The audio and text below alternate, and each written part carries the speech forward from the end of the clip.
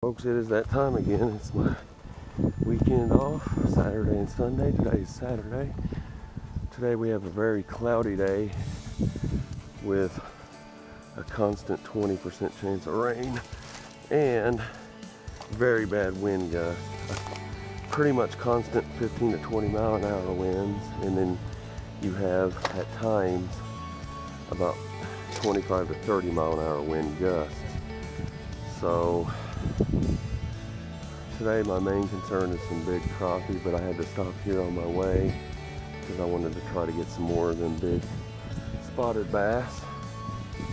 I'm just gonna see what we can get. They were biting like crazy last week. I just kind of want to throw a little variety in there. Now if I do catch some big crappie out of here, I probably will just come back to this place because I'm getting ready to go experiment. I'm going to be trying a borrow pit / slough. A borrow pit is where they dig dirt out of a certain area. They dug the dirt out of here back in 1952 to make a levee, but it's also about 100 yards away from the main river, which floods periodically, usually one or more times per year, and the fish get stuck in it. It varies from 2 to 3 foot deep all the way up to 12 foot deep, and it's a ½ mile long. Has a lot of timber, and it periodically, like I said, gets flooded, so it gets new fish added into it all the time.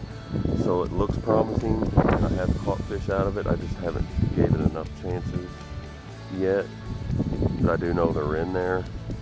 Basically the same fish that are in the church lake that I used to always fish, so it does have some hope.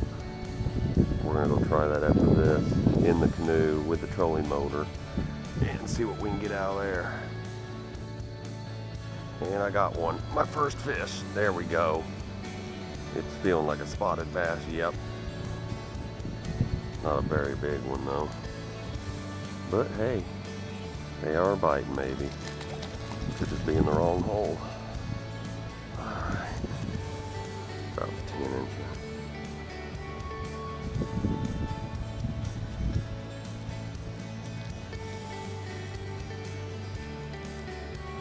Alright folks, first fish of the day. Took about 5 minutes.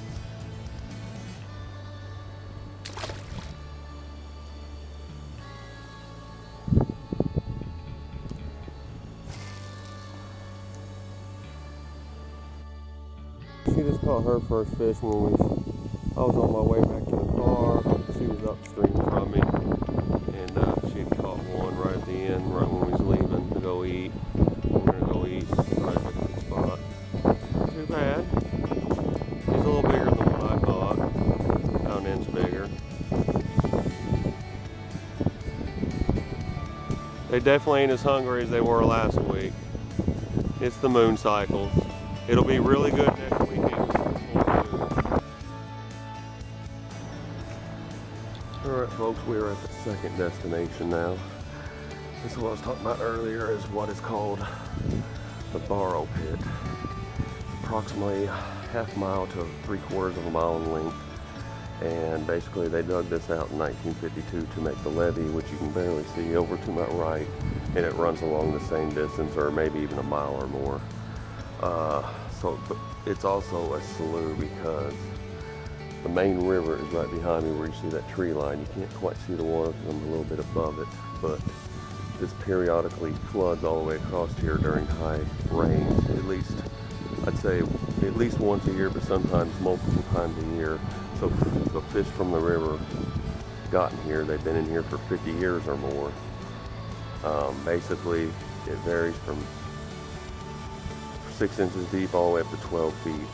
That's just according to my anchor. I'm just guessing at it. It's at least 10 to 12 feet deep in a certain area. It's got black and white crappie, largemouth, bowfin, bluegill, warmouth, red ears, and probably channel cats, maybe a few gar and carp. That's basically the main species though. I'm actually going after today, I'm going after black and white crappie, of course, because it is nearing the end of March, crappie season. So now, in case you guys didn't know, that's what a borrow pit is, where they borrow the dirt to move it somewhere else. And they just fill in with water. Anywhere you got levee systems, especially on the lower Mississippi River south of St. Louis, you'll run in occasionally to what's called borrow pits. That's what this is, but it's also a slough because it does get periodically flooded, like I mentioned. All right, she's parking the vehicle over there. I had to make 5 trips. As you can see, I had to drag the canoe 100 yards by itself. Then I had to carry the trolling motor, and then I had to carry the battery, the anchor and rope, then the paddles, 6 poles, the black tub with all the tackle boxes in it, and now I still got the backpack and 1 more paddle and her life jacket. So it's I'm already exhausted. So I'm really ready to get out on the water and give this place a try. I only tried this place once before, the December before last. I caught 5 crappie. They were all hand sized, about 5 or 6 inches, and that was it. But it was December, and it was 31 degrees. So I can go in there, and there's got to be bigger ones.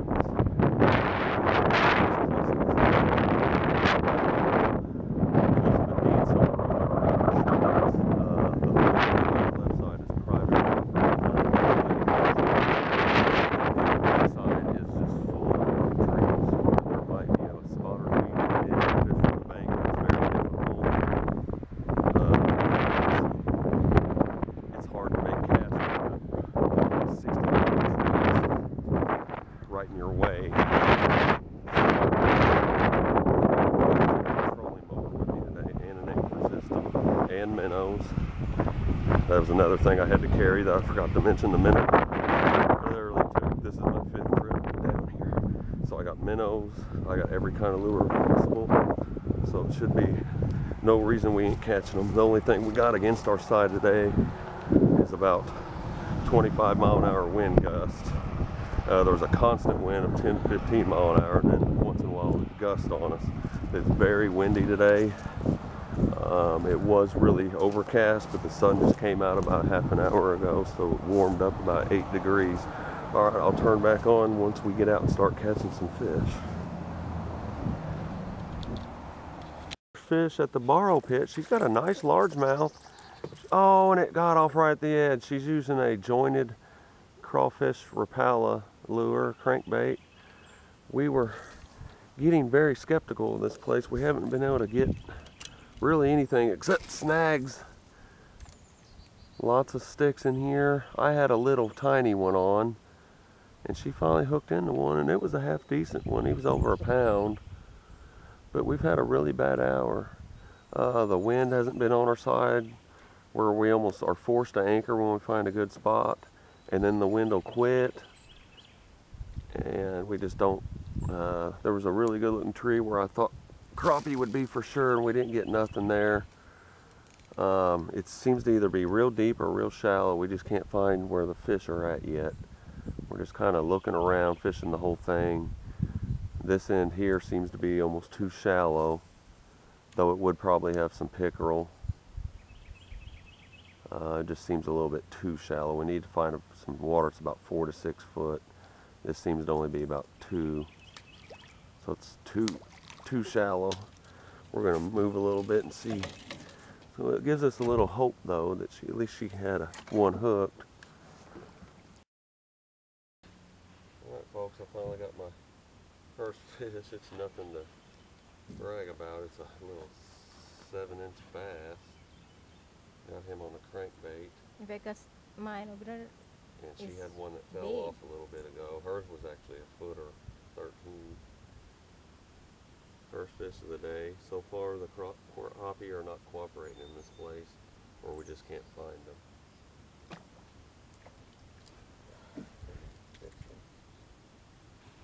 I'll take it again because it's not